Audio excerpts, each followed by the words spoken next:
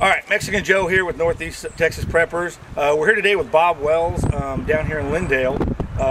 Bob, you got awesome nursery down here. Thank you. I was going through your pamphlet here, and please come out and check out Bob. But you get one of his pamphlets with everything. He's got a full inventory. Have him mail you one. Got a website. Yeah, and plus the website. Now you're a fifth generation gardener. Right.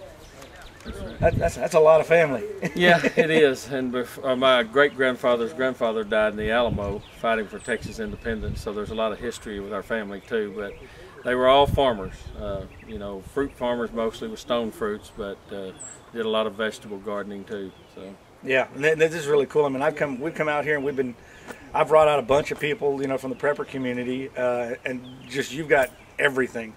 I mean, I think that one of the big things that I found is that, you know, we go to the Home Depots and the Lowe's and the Walmarts, and all we can get is what they've got. Right. And whether that's an Anna apple or a golden something or whatever, that's peach. Yeah. Right, that's it. But yet if I want an apple, I can come here and I can tell you what apple tree I want. Right. One, you have it. Right. Two, you can tell me if it's going to grow for me. Right. We'll steer you right on the varieties, yeah. Right, because some of the stuff you've got here won't fruit here.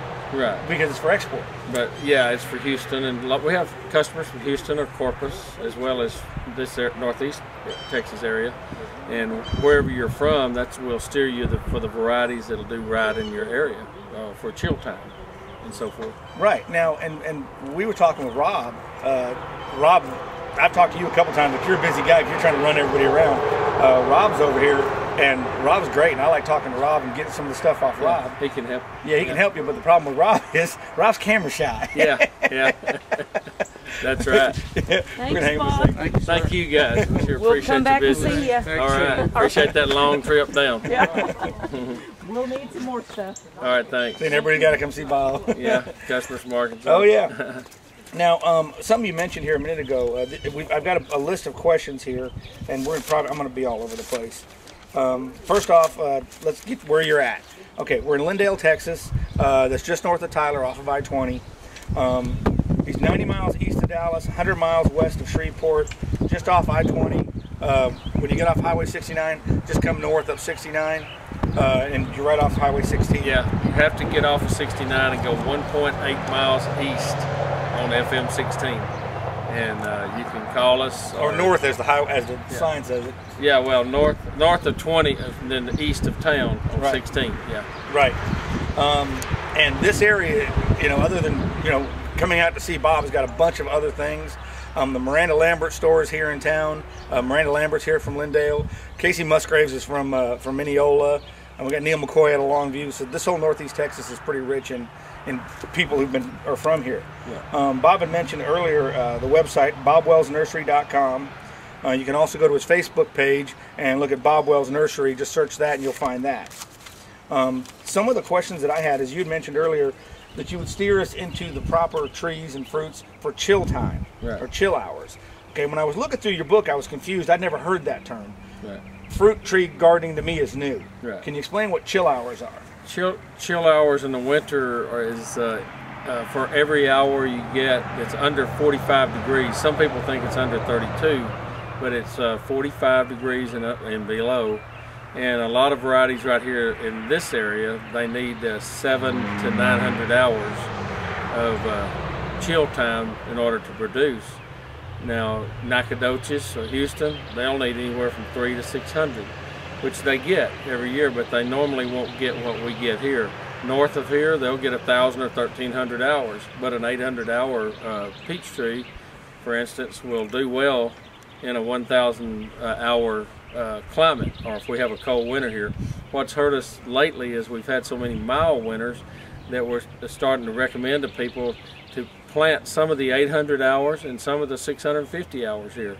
In that way, varieties where it's at anyway, whether you plant 10 trees or 1,000 trees, don't put all your eggs in one basket.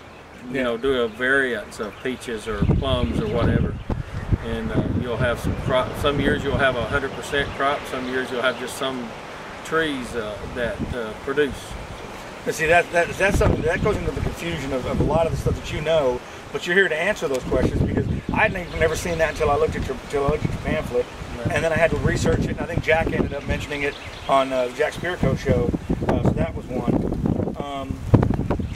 You've got some crazy varieties. You've got avocado, tangelo, olives, not to mention all the peaches, persimmons. I've been looking for persimmon trees, all kinds of stuff. We've got fruit cocktail trees, 3-in-1 pear trees, 3-in-1 apples.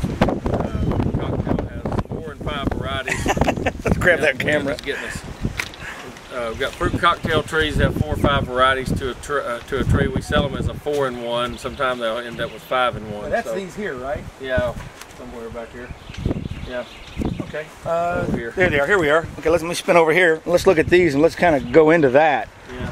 And we got a cherry, Lappin's cherry, that does good here. Here's the fruit cocktail trees right here. 4-in-1 fruit salad trees. Okay, and explain that. Now that's They've got different fruits budded on the same tree right here. Okay. What we got here? Plum. We got plum. Yeah. Peach. Apricot. Nectarine. And I got a Harkin peach. And another peach. Yeah, all of this is on one tree.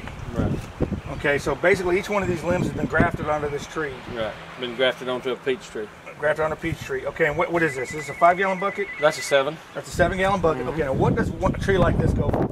$59.50, and where our standard 5-gallon fruit trees go for about $24.50. And it depends on the volume. We give volume discounts, you know. But what's really awesome about this, the being a grafted tree, is that one, I can have fewer trees in a smaller area and end up with a lot of different variety of fruit. So that's really kind of cool. Yep. Now, I was talking to Rob, and he had mentioned that you guys do some of your own grafting, but you don't do a lot of these some of these fruit trees. Right. A lot of these are patented, and they're propagation. We have to purchase them from Dave Wilson Nursery in California, which they have a website too. They sell wholesale only, but you can get a lot of information on their website. And we have a lot of their information on our website now. But you are their guy in Northeast Texas. Right, yeah. So if you're in the Longview, Nacogdoches area, Tyler, this is where you want to come. You can get with them. Now, Rob had mentioned that there's also some hybrid fruits that y'all have got. Yeah, like the blue lots. Yeah, explain it. Plum cots. Yeah, let's go look at those and let's see what that is. Yeah, they've just crossed. They've got a guy in California crossed a lot of these up, come up with some real tasty, like the Dapple Dandy Pluot and Flavor Supreme. So Pluot is a plum and an apricot. Mm-hmm. What are some of the other ones you've got? Well, there's apriums, cotton candy aprium. Yeah, an aprium, which is an apricot and plum. Mix. And, got a lot of varieties of the aprium and the pluots in here. And then we have spring satin plum cot that's different genetic. So let's say an aprium or a pluot. Yeah. Okay. I guess these are in a 5 or 7 gallon. 5 gallon. Okay. Now what do these go for? They are around 34.50. Okay. So and like I said, if people come out, we'll work with them on pricing. But the thing is this is a very unusual tree. Yeah. And a very tasty fruit. Yeah. So I mean, you can get a bunch of different things going there. Well, that's really cool. And we've got cold hardy avocados and cold hardy olive called Arbequina olive. And then we've got 3 or 4 varieties of avocados like Pancho and Fantastic and Mexicola and Mexicola Grande on the avocado varieties. Yeah, and see, well, in one of my other lists here, this is just what I pulled out of the brochure here. And it's not complete. And it's not complete. Okay. He's got 19 different varieties. This is all different varieties per plant. 19 different blackberries, 5 different blueberries, 3 raspberries, 12 strawberries, 32 different peaches, 6 different apricots, 18 apples, 10 pears, 9 different types of plum, 5 different types of cherries, 6 different types of figs, 25 different types of nut trees and pecan trees, 6 walnut trees, 3 almond trees, and 5 varieties of persimmon, and that's incomplete. Right. Okay, so if I want a certain something, I can call you and go, what do you have for my region? Right, and if you know what you want variety wise, if we don't have it, we'll try to tell you where you you can get it, or we'll try to get it for you. And that goes for shade trees, ornamental trees, fruit trees, berries, or whatever. We'll try to help you out with whatever we might not have in stock at that time. I just saw a new one that I hadn't seen before, and I'm more of a, if I can't eat it, I'm not going to grow it thing. But I've got a friend up in Oregon, Thunder Lane, it's another one of our staff friends, and she's been explaining to me to get flowering trees with flowers in to bring the bees in, so then my fruit does well. But I just noticed that you've got a red dogwood. Yeah, red and pink and white. Yeah, because I mean, I've just, you know, I've been running around my new property and I'm tagging dogwood trees so I don't cut them down, not knowing what they are, because that's your early haul for your bees. Yeah. That's going to bring them in early. Right, and most of the native dogwoods in the woods are white. You know. Right, that's what mine are. These are budded, you know, so the budded ones onto a white rootstock will give you the red or pink color. Okay, and then I also noticed you also have another friend of mine told me to try to get a red bud, which is another beautiful tree. Those are right here. We're going to swing over here real quick and take a peek at those. Yeah, we got some hybrid varieties that are a little darker red than the regular red bud, like Appalachian and Forest Pansy, Oklahoma. They're a little more dynamic. Yeah, these are just really nice. Show. And we have flowering and fruiting crab apples and pears, which attract deer or hogs or whatever you're trying to hunt. You know. Now the crab apple. Will the crab apple will it fruit here? Oh yeah, it's just as native as the apples. Okay. Yeah. But not all of the apples will fruit here. No. Okay. But the crab apple, there's a flowering variety that the birds like because it only gets to be like a marble. And then there's a variety that gets to be like a silver dollar. Right. And that's what you can make good jelly out of, or have them for your wildlife. Yeah. So I mean, there's just all kinds of stuff there. Let's see what else we've got in my little list. I don't know, let's pause this real quick. We'll take a walk around and see what else we can come up with, just to show everybody what you got going on here. Yeah, okay.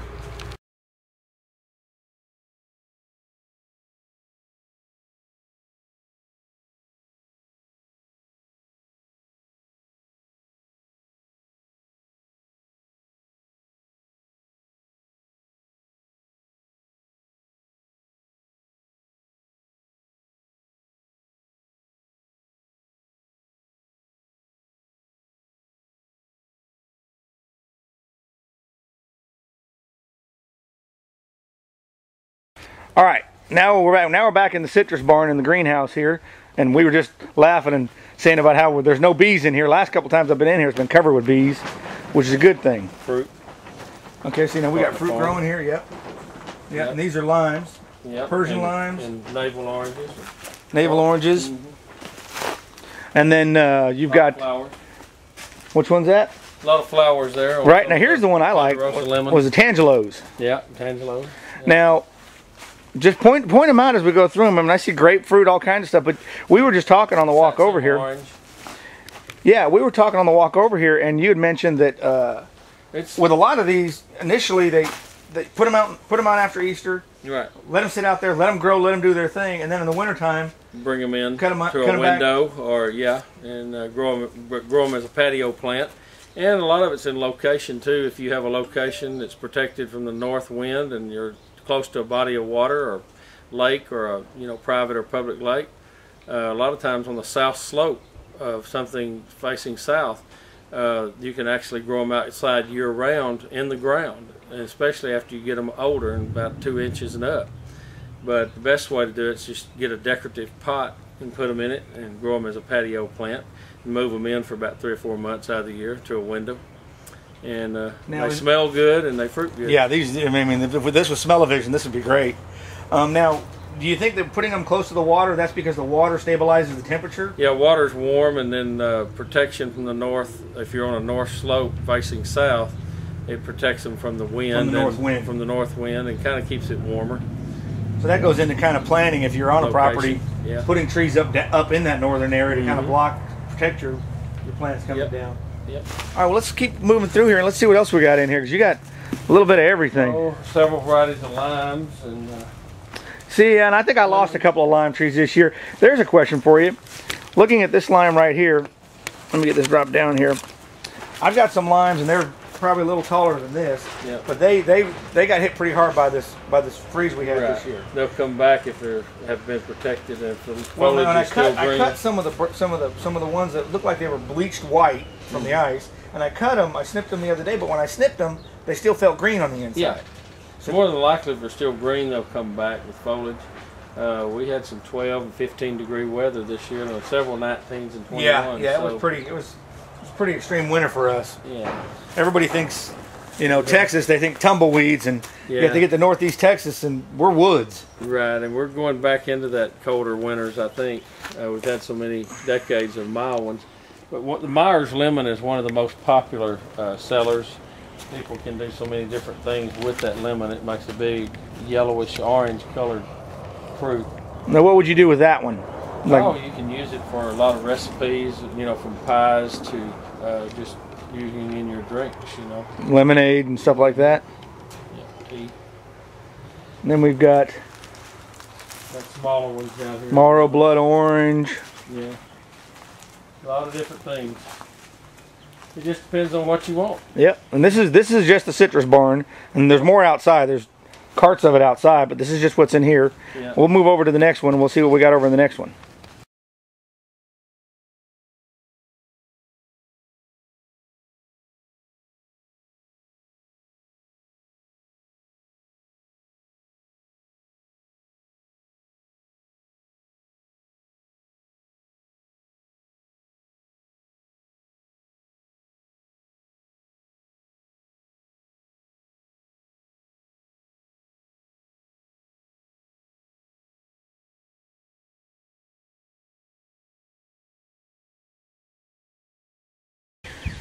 All right, well, now we're back in here. Now we had to take a little pause here. You had a customer came in here.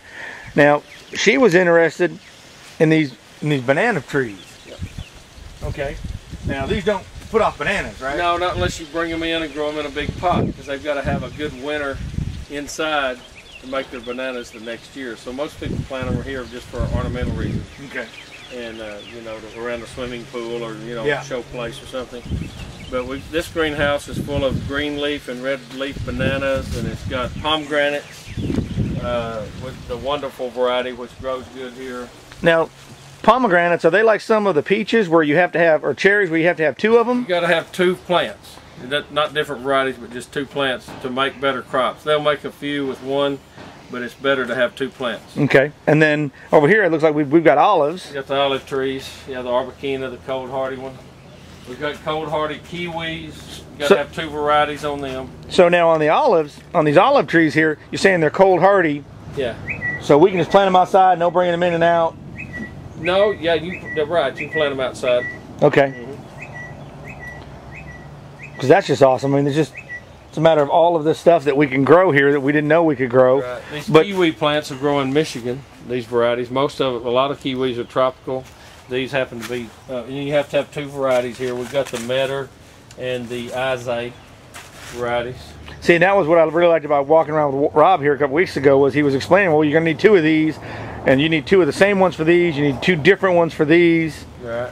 So some folks come in and want Carolina jasmine or red honeysuckle, for their... Yeah, and I've always planted the jasmine just to bring the bees in. Right. And I put it on a fence as a barrier for privacy. Right, and then these are fruiting loquats, like the loquat fruit. Okay. See, and I've never had that. What's that like? It's kind of a golden colored fruit, about like a small pear in shape. Okay.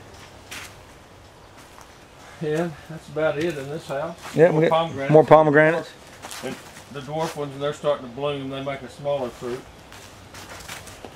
See, the pomegranates are real good for you, and then of course my birds love them. Then we've got a couple little sections left here of the jujubes, and the Lee and the Lang and sugar cane. That's been a highly sought after fruit for the last few years. It's growing jujubes in Texas. Yeah. And then what was the other one? You had what was it? It was a cotton candy peach you had over there. That was cotton candy aprium. Aprium, that's what it was. Mm-hmm. Yep, more of the plum cots and the spring satin variety.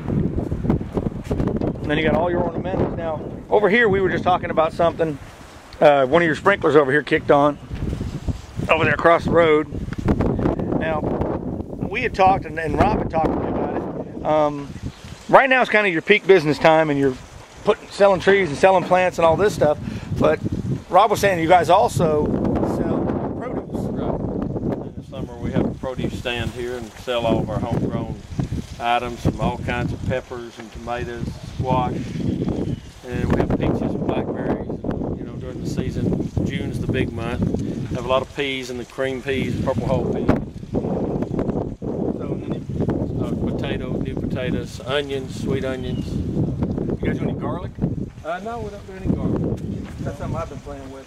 Now, one of the things I was talking to Rob about was, you were telling me here last time I was here that you got peak times and slow times. Right. Have you guys thought about doing clinics or workshops during the slow times? You know, bringing people in and say, okay, here's how you do this, and here's how you prune, and here's how you care for something. Yeah. And then you bring people in, and then, of course... I do a lot of that individually anyway with customers that come in, or by phone, but when they've got a lot of, questions or a few questions, or by email. My problem is I'm almost 60 years old and I'm running out of energy. Well, but that is an option. Yeah, but I mean, having somebody come in, they all sit down and shop with some chairs, and just sit down and do it once, and you get to talk to everybody at one time. I can see that happening in July, August, September. Yeah. Yeah, those 3 months. Yeah, and then, even having Rob do it. I mean, Rob's camera shy, but he don't mind talking to people. Right. So. Yeah. You bet. So anyway, this is really great. Everybody, come on out and check out Bob Wells. Check out the place. You see Rob, pick on him. Yeah. Because he won't get on camera. Yeah. But yeah, I brought people out here. Jack Spirko's got the Walking to Freedom campaign, bringing in people from other states that are oppressive. I met some people, brought them down here.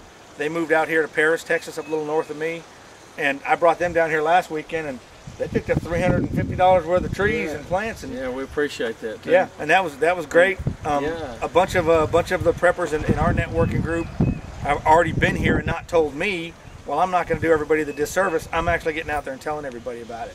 Yeah, and I tell everybody, just a good green thumb is just hard work and a little bit of knowledge, but mainly keeping those trees watered and taken care of during that hot time of the year. But if we can ever be of any help to anybody that's bought trees here and they've had a problem with, say, 1 out of 12 or something not leafing, we'll give you another tree. So we're here to please people and to stay in business, because that's we're not in a big metropolis, so we have to depend on happy customers telling other folks about us. Thanks so much. Yeah, thank you. Again, family business. Come on out and check out Bob Wells Nursery and ask them questions. They're here for you. Thank you, Bob. Appreciate it. You bet.